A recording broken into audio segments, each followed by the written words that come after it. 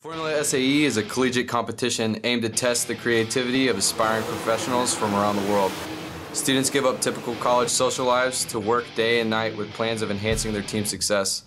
Starting from scratch, Formula SAE members design, manufacture, and race a Formula-style car, competing against teams spanning the globe. At the annual Michigan competition alone, there are 120 teams from various countries that enter. The end goal is to make a name for your school, your team, and yourself.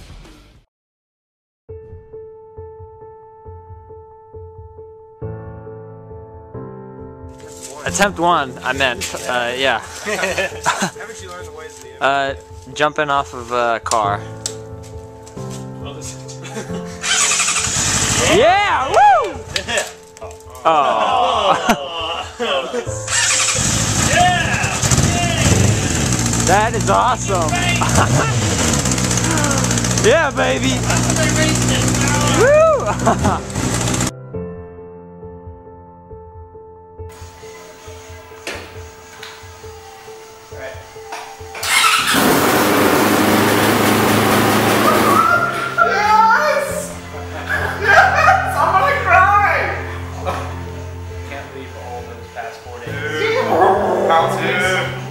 Poundskies. Alright, now we need the cooling system. Okay, nice.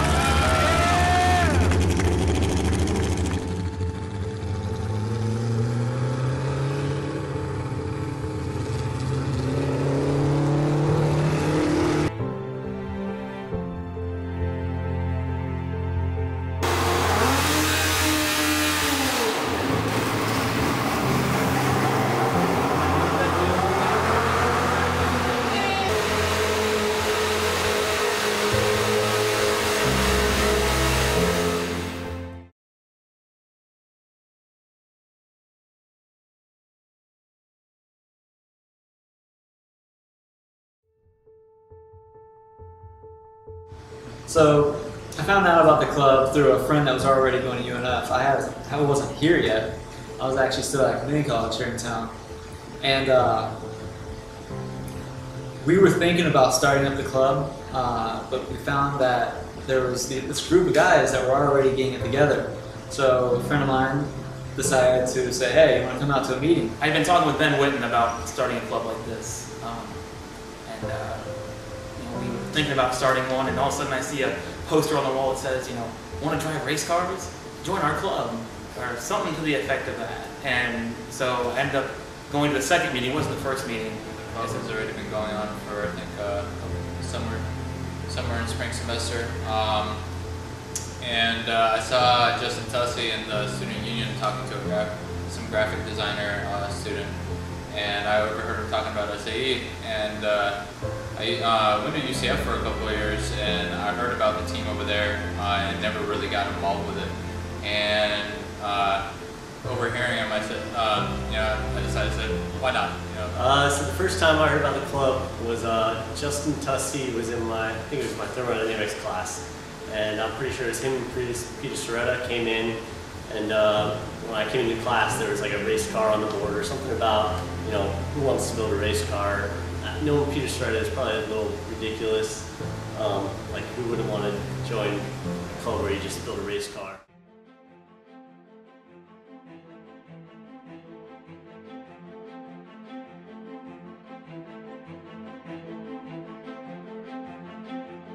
So when the club started, it was just a really energetic group of guys that was really doing something that a lot of people didn't think they could, because they were building a car on basically no budget, no support. It isn't what it is right now with the budget, with all the sponsors, with the help. So they were trying to figure out how to make a $30,000 car with probably $5,000 or $10,000 or less. So the club started when I first came to UNF, and we had our thermodynamics 2 class, and the first day of class we were covering the engine cycles. so you could tell who the gearheads in the class were because they're getting really excited about the questions. And so it just, after class, I just went up to this group of people. He stood up in fluids class essentially and said, you know, I want to start, or he basically said, I just want to build a race car. This guy Peter Soretta stood up and he said, yeah, that sounds really cool. I want to be, if there's a club, I want to be the vice president. I said, okay, well, I'll find out what needs to happen. And so he came up to me and asked me about it. And then I said, okay, well, why don't we start a club around it? You know, why don't we, you know, do that? That way we can get funding. That way you can have the school backing you. And so we did that. This is the first day of school, and I said, hey, you guys want to build a race car? And then Peter's like, I want to be the vice president. I think if that had not had happened, I don't think the club would have started, because it was just an idea. And I think if people had just been like, oh yeah, that sounds cool, I probably just would have like walked away. But Peter's like, no, I will be the vice president. I said, well, if this guy wants to be the vice president, that's serious. I need to find out what this means. I got to be the president. I got to like find out what I'm actually talking about here.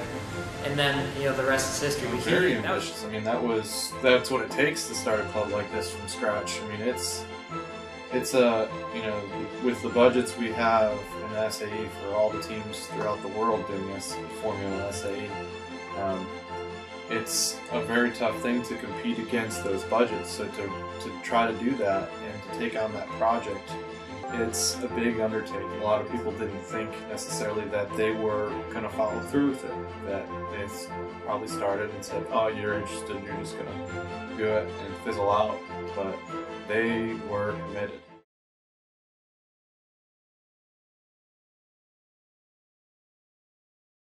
One of my proudest moments, I had many proud moments in SE, but one of my proudest moments, it has to be finishing endurance. I mean, that's what you want. That's your goal. 3 years before, we had no idea how to build a car. We were making goals for a car we planned to build was finish endurance.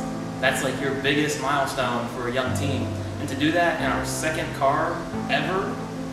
The happiest moment of some of the members in the club, and including me, and something that I will always cherish is that moment when Ben went and finished endurance and we're walking out of the driving area, and it was just the whole team, and Ben had the biggest grin on his face, and so did everybody else. I mean, I think Mike McCollum had his fist up in the air, and it was just the feeling of passing the checkered flag and pulling up to a stop and seeing a group of guys, the ones that were allowed back, but a group of guys running at you, excited, ecstatic about finishing something that they worked for the whole year. Some of us more than that. We've been with the club for 3 years, hoping for that moment.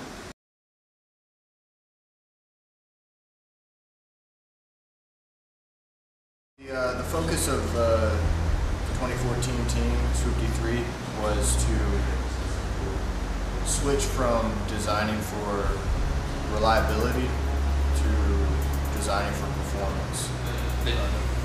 The new members, the team, they realize that they need a lot of data analysis and they need to bring that up to competition. And through the mistakes of the previous years and the good stuff that we've done as well, I think they're really soaking that in now. And you could see that in the 2014 car. I mean, there was a lot more stuff that had data behind it. I mean, we had a senior design team design the whole cooling system.